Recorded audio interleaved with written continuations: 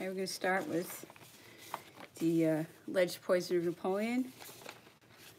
Count Charles Tristan Watson, guy who's always in debt, could not get a job.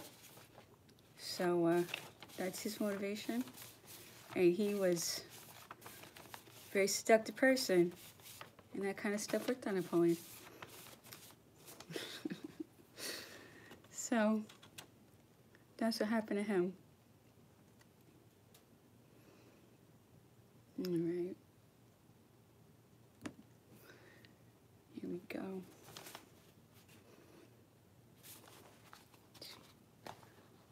Accomplished. Okay. Thing.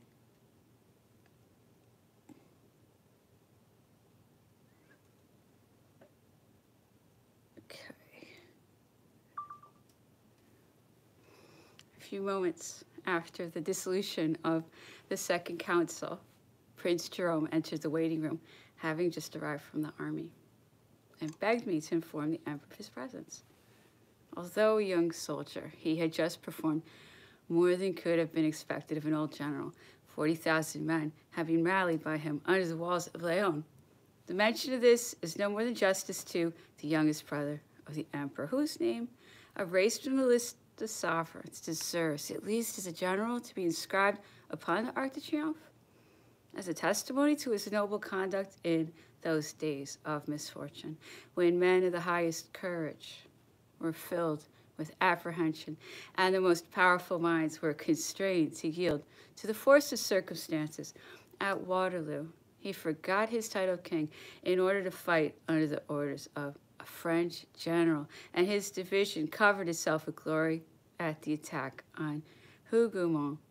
During the retreat, which is still more difficult, he proved himself to be greater than even in the field of battle, for by dint of opportunity, activity, and zeal, he arrested the course of the fugitives, rallied them under the walls of Leon, and restored them to the command of Marshal Soult.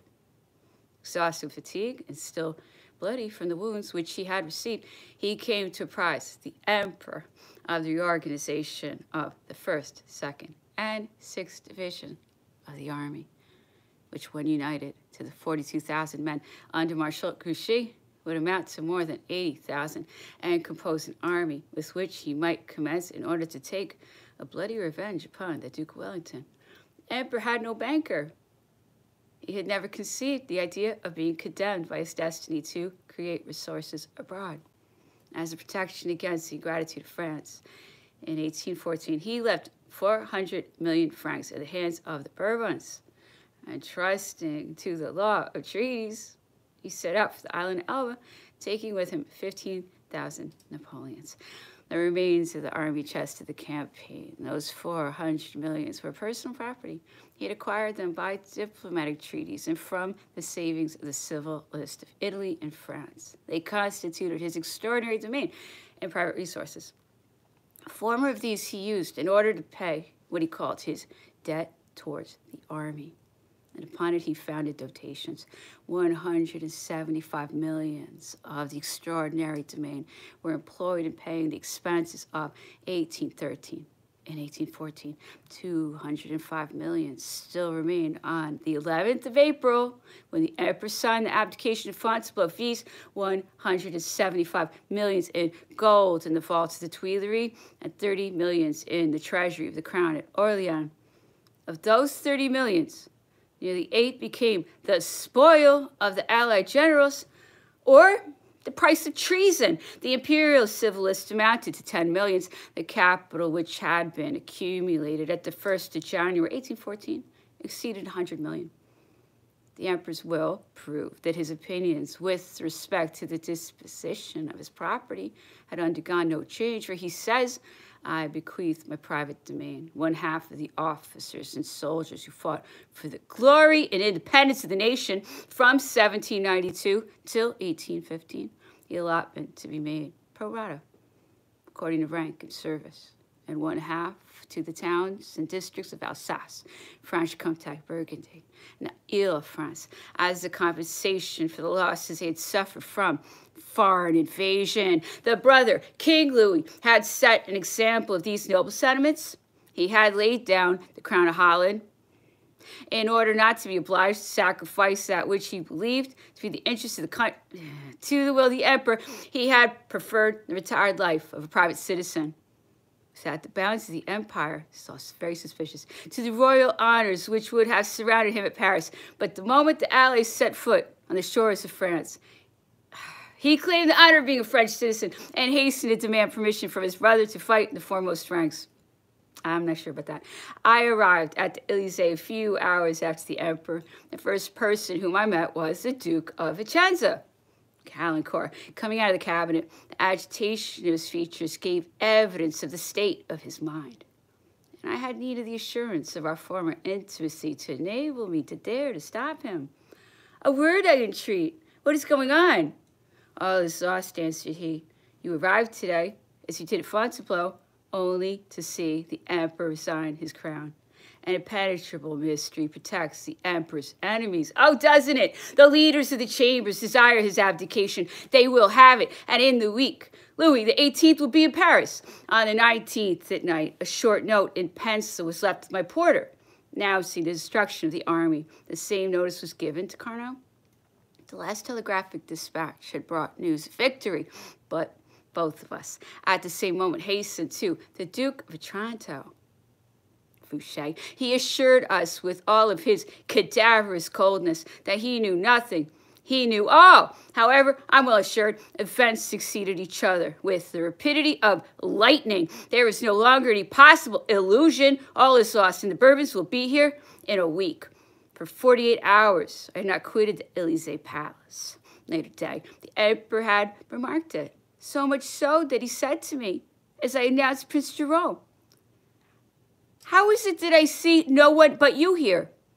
And it is perhaps to this circumstance that I am indebted for his determination to take me with him to St. Helena. Lucky for him, right?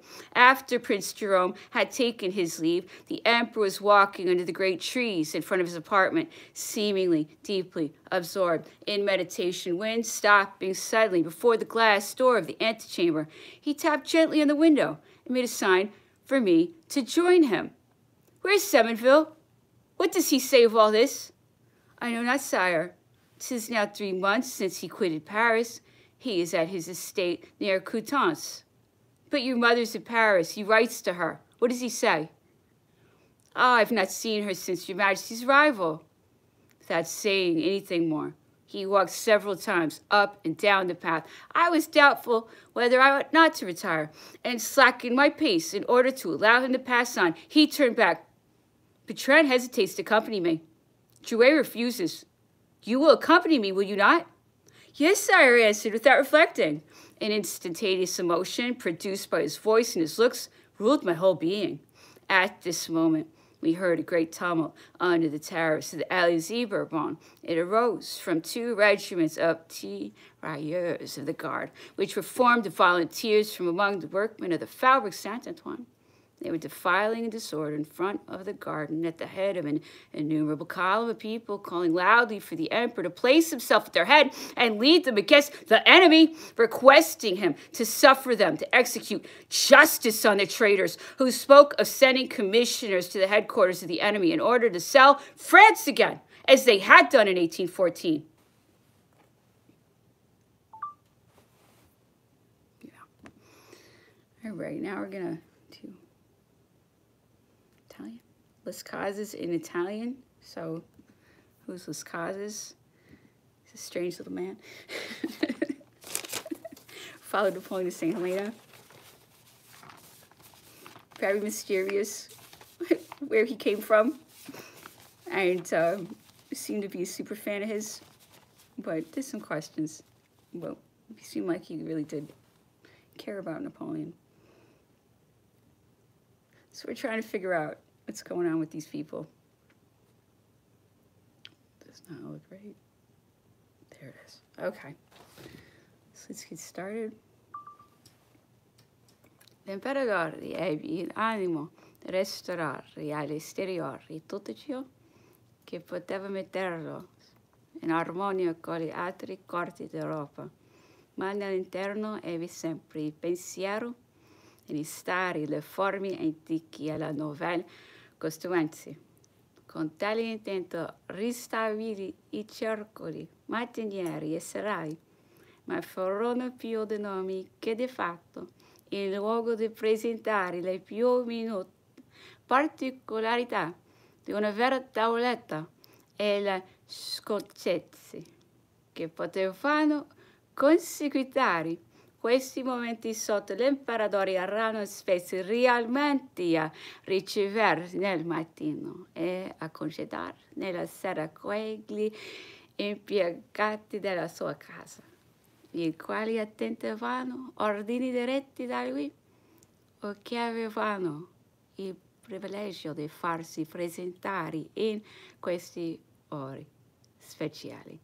Medessimamente l'imperatore rimise in usanza le particolari presentazioni e le ammissioni alla corte, ma invece di concedere un tale favore ai soli privilegiati della nascita, egli pigliò a regola la fortuna insieme all'influenza e ai servizi prestati.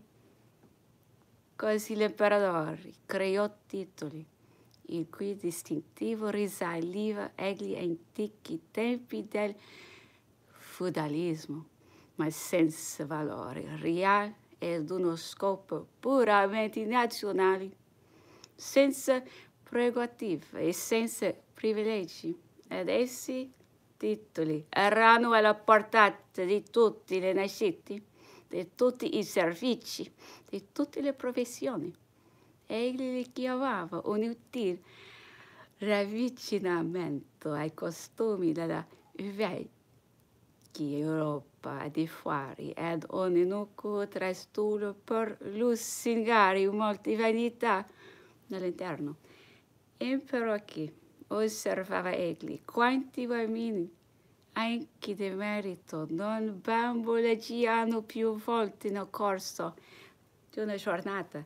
Nella mira stessa l'imperatore concesse decorazioni e distribuì croci e cordoni, ma anziché diffonderli soltanto fra le classi speciali e privilegiate, li allargò a tutta la società, ad ogni maniera di servizi, ad ogni specie di ingegni. E per un privilegio esclusivo forse nella persona di Napoleon Memoirs ne accordò il maggior prezzo acquistarono ai calcola a 25.000 per avventura il numero delle decorazioni della Legion d'Onore da lui distribuite. E il desiderio di ottenerli diceva egli andava continuamente crescendo ed era divenuto una specie di furore. Dopo la campagna di Wagram, egli iniziò all'arciduca Carlo e per una squisitezza di galanteria che gli era tutto propria, gli inviò precisamente la croce d'argento, quella cioè nel semplice soldato. E era, diceva l'imperatore, la pratica fedele e spontanea della massima ora accennata, ciò che faceva di lui un monarca veramente nazionale e che avrebbe reso la quarta dinastia una dinastia veramente costituzionale. Così notava egli il popolo delle più infime classi ne possedeva il segreto istinto, nel quale proposito raccontava come nel suo ritorno dall'incoronazione d'Italia e nel vicinanze di Lyon la popolazione, alcandosi per vederlo lungo le vie, gli prese il ghiribizzo di salire solo ed a piedi la montagna di Tararà. Aveva egli vietato a ciascuno di tenerli di quattro, mescolandosi nella folla, si accostò ad una vecchia e chiese che mai significasse tanta pressa di popolo. E le grise sposi che l'imperatore stava per passare di là, so di che politicato alquanto le soggiunse. Ma la mia buona donna, voi avete altre volte il tiranno capetto?